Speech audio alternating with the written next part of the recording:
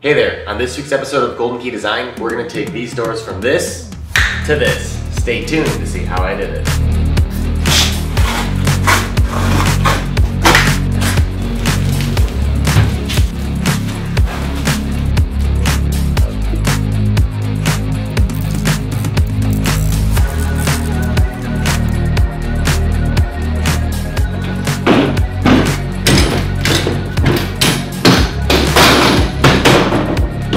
Alright, so we're going to start with the closet door because it's the smallest and easiest to maneuver, and we're going to start by removing both the doorknob and the hinges. Let's get to it.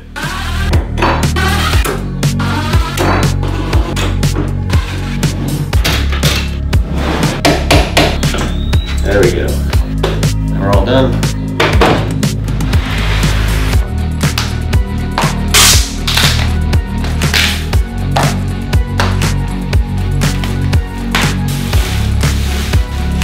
So this is referred to as a slab door because there is no jamb and you're going to be reusing the jamb that's already installed. I ordered this door from Home Depot because it was readily available. However, with that, it's going to most likely come with some defects. It's just kind of the case when you order from a big box store like that. However, I'm going to fix those later in the process when I'm prepping for paint. The next step is making sure that this door is the same size as that door, potentially trimming the top or bottom or even the sides if necessary. After measuring, I've realized that my new door is about 1/4 inch too long, so I'm going to go ahead and mark both sides of the door, connect them with a line, and then I'll cut it off with my circular saw. Let's get to it.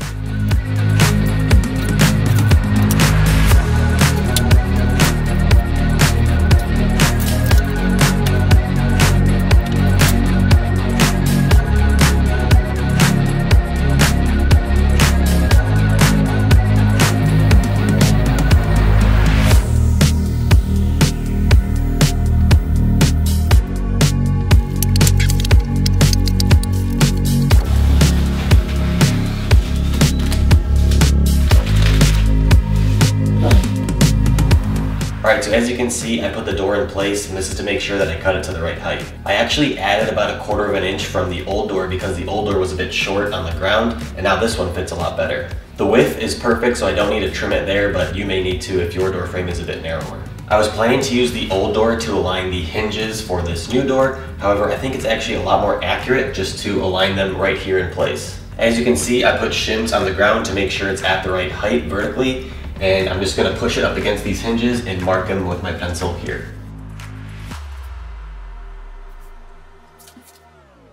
Alright, now that we know that the door fits, we can go ahead and start cutting those hinges, which can be a bit nerve-wracking as well as a bit tricky. So for that reason, I bought this Ryobi jig. It comes with a template guide, a router bit, and a VIX bit, which is self-centering. So it should make the process a lot easier, and it comes with some tools that you might use in other projects too. So it's a pretty good kit, it has good reviews, and it was relatively inexpensive. I'll link it down in the description as well. Let's get to cutting.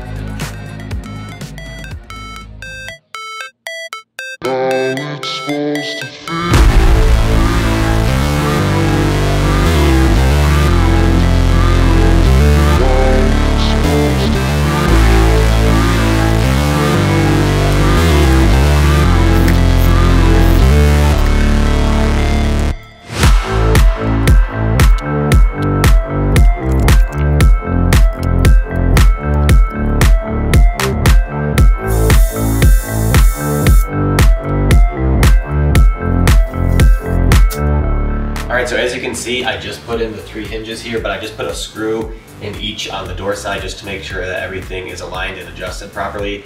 I went to close it for the very first time, thinking everything was good, and it just barely hits the left edge of the door frame. So I didn't realize that the gap that the hinge creates on this side was a little bit bigger than I was expecting. So there's 2 options here. I can trim down this left side, however, that seems a little bit difficult, and I'd like to leave the factory edge of it being nice and straight.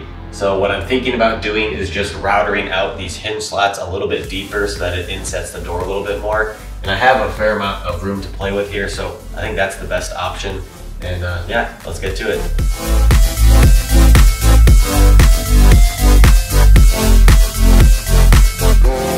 right, second time's the charm, right?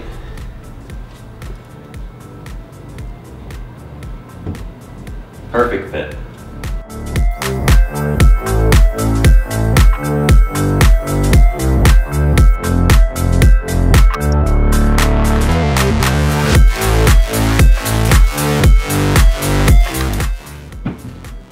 Looks like we're shaving off some more.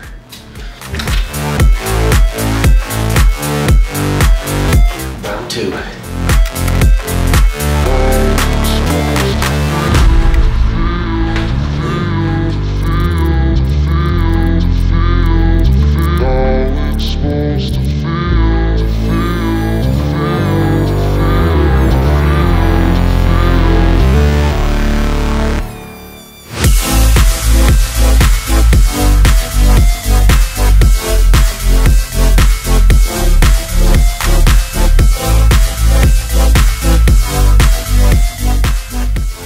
Now the moment of truth. Let's see.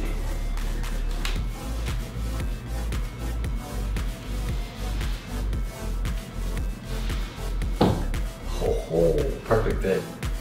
It just has a little bit of friction on the carpet there because it goes up near the tile, but I think that's fine.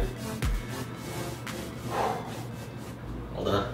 Now that we have all three doors installed, everything is adjusted properly, all the hinges are on, we can get to installing our doorknobs. And for that, we're going to be using yet another Ryobi jig to make the process a little bit easier. Let's get to it. The first step is installing the strike plate. I then measured how far off the ground the strike plate was, and I made a mark here on the door so that it's perfectly centered in that strike plate, and I can just verify that by closing the door. Now that we have our mark on the door, we can go ahead and attach our jig. This jig works quite well, however there are a couple things to take note of. You can adjust the position of your doorknob from 2 3/4 to 2 3/8. I'm going to be using 2 3/8 for this application. And also it can expand and contract to fit different door widths. Now in order to attach the jig to the door, you're going to be using these two holes right here to drill into the side of the door. And these are actually the same two holes that you'll end up using to install your latch, so you're not drilling any extra holes. However, there is a caveat. I'm actually not going to be using screws to attach my latch, but instead it's going to be a friction fit, and therefore I don't want to drill through here, so I'm actually going to clamp this in place. I'm making sure to align this hole here so that's perfectly centered with the line we made earlier. These two clamps are plenty strong to hold it in place. The next step is to drill our holes. We're going to start by drilling out the larger main hole, which is 2 1/8 in diameter, and I'm going to be using the included drill bit. Let's get to it.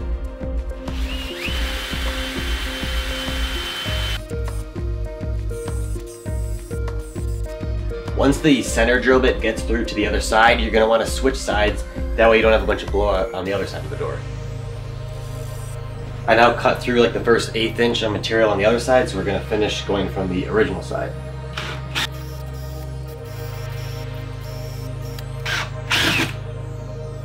There we go.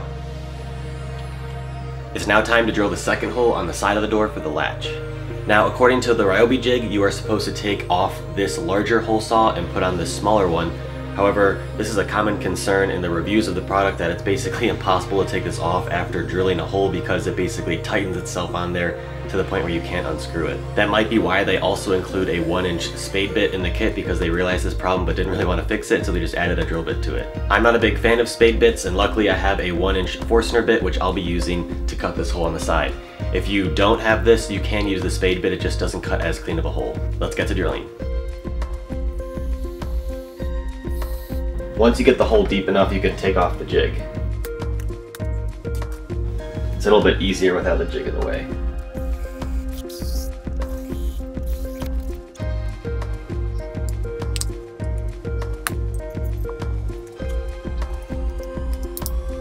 After the holes are drilled, the next step is to install your latch. As I mentioned, I'm going to be using a screwless latch, so I put a little ring on here to create a friction fit in the door. I'm going to use a block and a mallet to hit it into position. Let's get to it.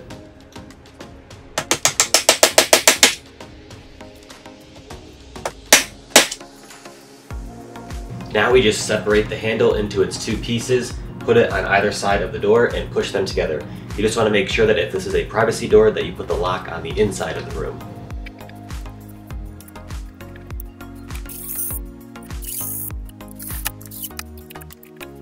And then you're all done.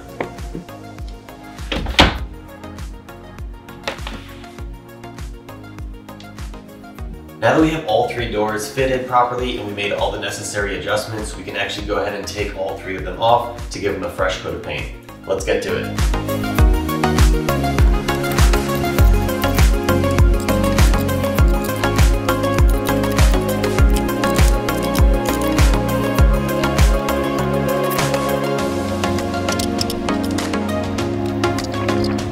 I just went through and hand sanded any small imperfections in any of the doors, and there's really only one larger imperfection that sanding won't take out, and that's right here in this door here. There's just a bit of a divot.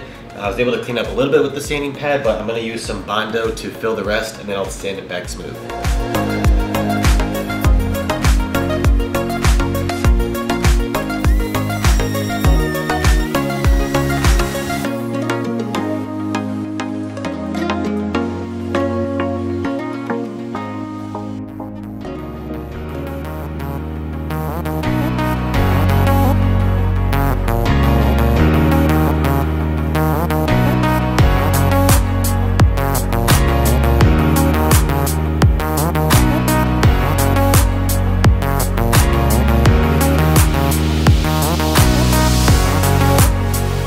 We now have 2 coats of paint on all 3 doors. This is the inside of the bathroom. It's actually going to be white, but we haven't done the other side, so we're going to go ahead and flip them all over. Let's get to it.